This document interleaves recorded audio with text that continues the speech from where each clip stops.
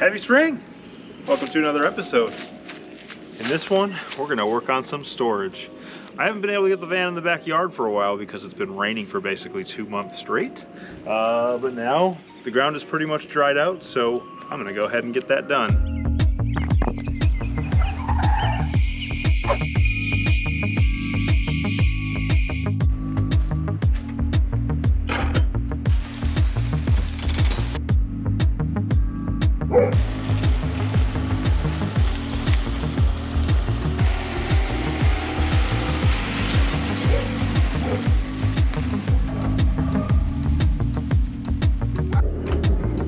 There we go.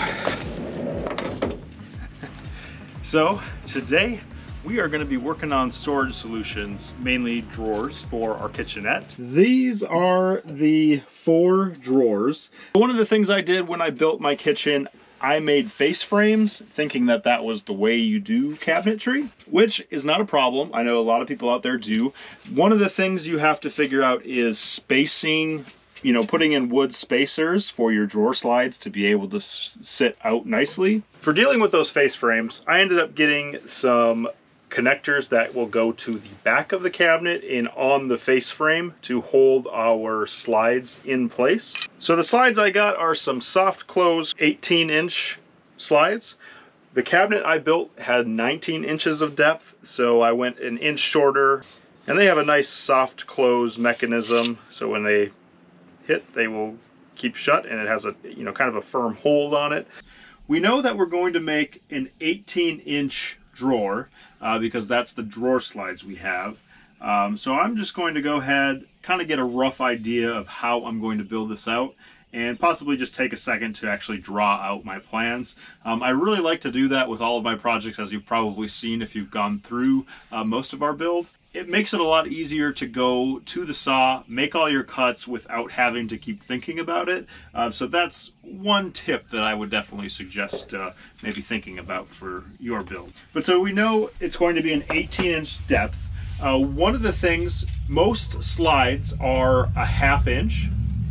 So especially on face frame cabinets, because you're going to have that slide where it's coming out of your face frame, you're going to have to make sure that you measure out precisely what your opening is, and then you take off 1 inch for that. And then for the opening, because we aren't doing a inset drawer front, doing the upper measurement is not as dire for your opening. You can give, you know, 1/4 inch on each side, an 1/8 inch on each side. It just depends on how deep you actually want that drawer, like the sides and all that stuff, to be. You just want to make sure that it can fit in this opening without any issues. So these 2 drawers I made the same. This one is actually 7.5. These ones were supposed to be 5.5, but obviously they're a little bit off. And then this bottom drawer, we're gonna have to figure that out as we go. We want to make sure we are figuring out where the floor is going to sit, but just figuring out, I guess, at least that top part, which is exactly 8 inches. Definitely double check that all your openings are the same. If it's not square, you know, you're definitely going to have to make sure that where the rails sit, it will be square, and your box is square, because otherwise you will have issues with your slides pulling in and out. That has to be a pretty spot on number. I think it's a 1/2 inch with like a 1/16 inch play. So you got to make sure that you have your boxes exactly fitting well, or else your drawer slides won't work.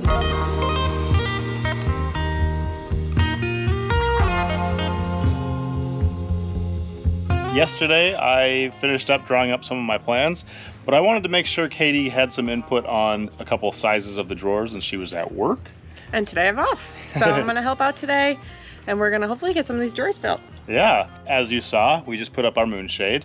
It definitely gives us a lot more shade, and now that it's spring, it's really warming up. So having that extra shade is pretty great. If you are interested, we do have a $30 off coupon code. Use Trail Vagabonds at checkout, and we will leave that link in the description below.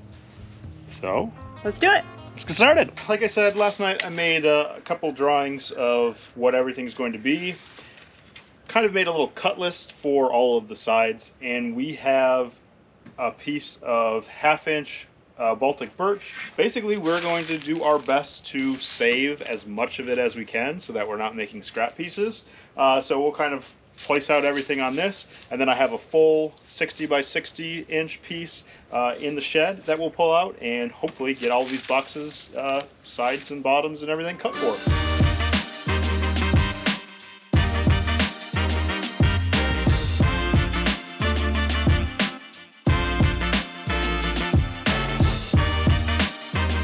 Sweet, so we got this one to the bottom width of the cabinets. So these are all going to be the bottom drawers.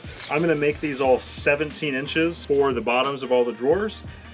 They are 17 inches because we will have a ½ inch on the front and back, making it the full 18 inches deep that we need for our cabinets.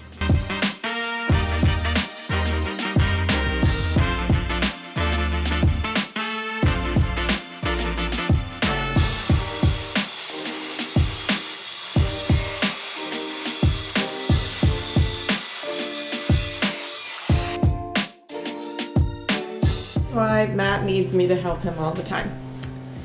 As in like a full-time job. Because he doesn't eat when he's working. He'll have coffee, maybe a little breakfast, and then he doesn't eat until I get home later that night. He's like, oh, I only ate blah, blah, blah, blah, blah, which is like 2 things. So I'm gonna make us a snack. I don't even know what we have in here, but we're probably gonna make veggie wraps.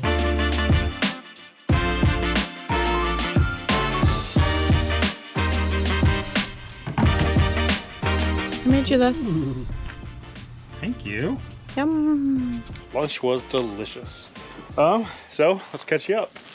I have 3 for the top drawer, for the bottoms all cut. I have 1 extra one that's a little bit different in size, and that one we are going to go ahead and cut down to fit that toe kick. I still got decent amount here. I think this will be 1 upright already.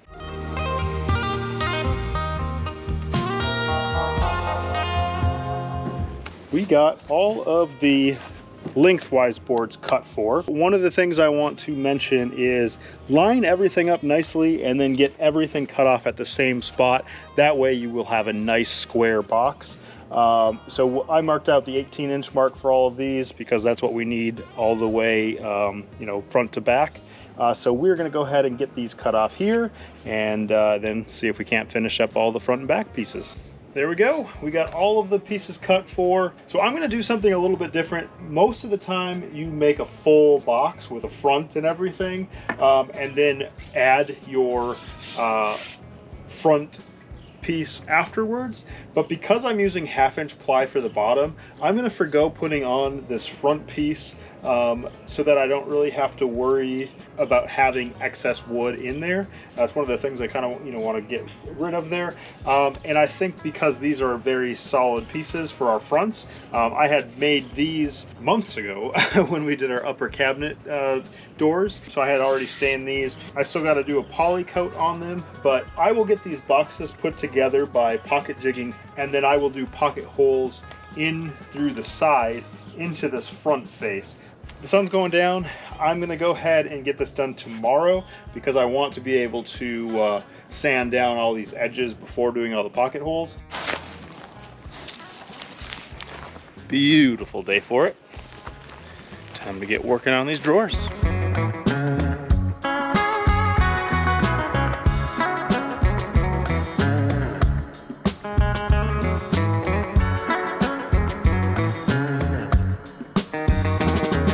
Well, I just got an email from Cali Bamboo, and this was the original sample that we had. As you can see, it matches up pretty dang well with the stain that we have for our drawers and ceiling and everything. We actually got planks in the mail that I had ordered, and they were a lot darker, but I just got the assurance that a lighter lot, 2 boxes of it, will be coming for us in the mail tomorrow. Pretty excited we'll be able to get to that as one of the next projects. One of the things, I wasn't planning to do the bottom drawer yet until we got the flooring, but since I had this sample and I do have the underlayment that came with it, I kind of measured it out and decided I would make 1/8 of an inch space above the floor so that we can get that drawer out. So I'm hoping that'll be enough. I'm gonna go ahead and start getting everything pieced together. Just like for the kitchen and all that, I'm gonna put wood glue in with those pocket screws to make everything nice and strong. I do have some different clamps, some larger clamps like that. So hopefully everything will be nice and square when we're done. If the drawers are out of square, your drawer slides are not going to work properly. So crossing my fingers, everything's gonna be nice and square and we get this going. Starting with the smaller drawers, the back piece here, I have the 2 pocket holes that will go into the sides. And I had none on the bottom because on the bottom board, they will be going into this piece from this side here. So I'm going to go ahead and set this down. This is that bottom board. All the pocket holes will be on the bottom of the board.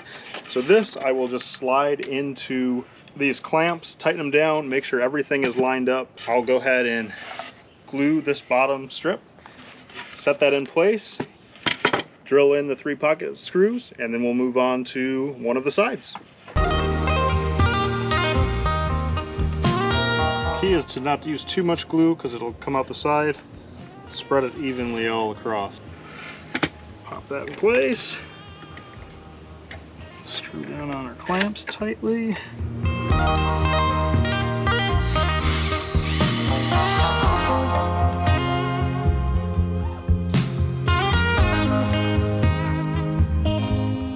Heck yeah!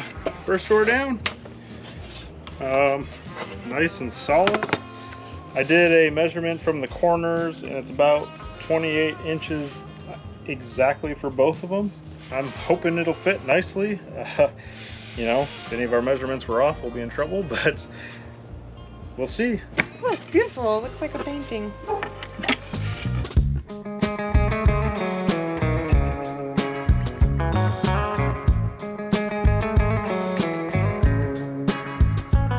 There we go. Top 2, 3rd drawer, and so for this last drawer, it's going to be a little different, obviously. So I made a toe kick. I have these going into the upright out front and into the one down below. So basically in the drawer you will see the cover of this into this, which maybe isn't ideal. It would have been nice to have it all the way over the top, but I think it makes the most sense for getting the screws hidden. And then there will be a nice open drawer spot down below.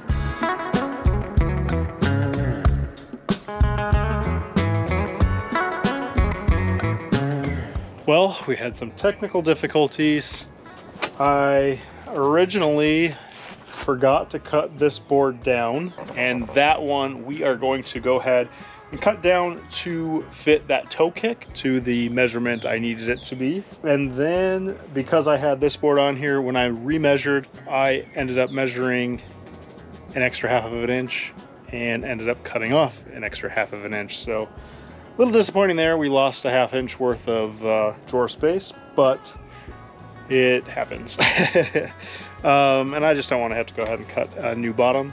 But for the sides, I went ahead and with the miter saw cut them off at the new measurement and just drew out the toe kick. So I'm going to go ahead and take my jigsaw and cut out this little square, and that will be the toe kick built right into the cabinet.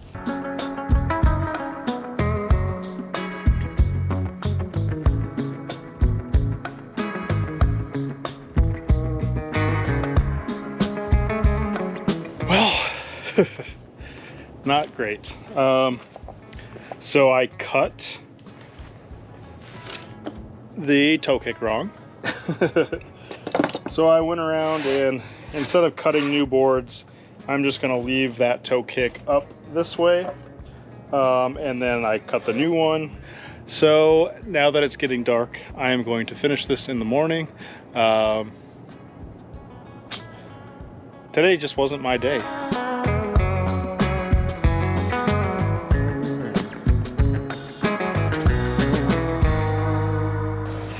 So there we go. There's the box. toe kick built in. Should have enough space from the floor to be able to pull out nicely. It's a good size. I think all of our pots and pans should hopefully be able to fit in there.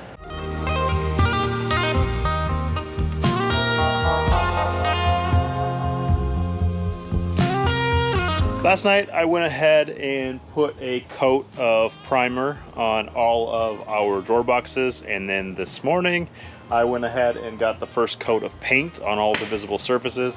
I'm not really worrying about the back of the drawers and under the drawers because they're basically all concealed now, and I'm not worried about them being visible because they'll be inside of a cabinet for the most part. Now I'm going to move on to getting a coat of the matte poly that we had for our ceiling and our upper cabinet doors and all that. To get these all covered, we want to try to do 2 to 3 coats of that to make sure that they're all protected nicely. And that's where I'll leave you on this episode. Tune in next week to see how we finish up installing all the hardware for our kitchenette drawers and get them installed into the cabinet.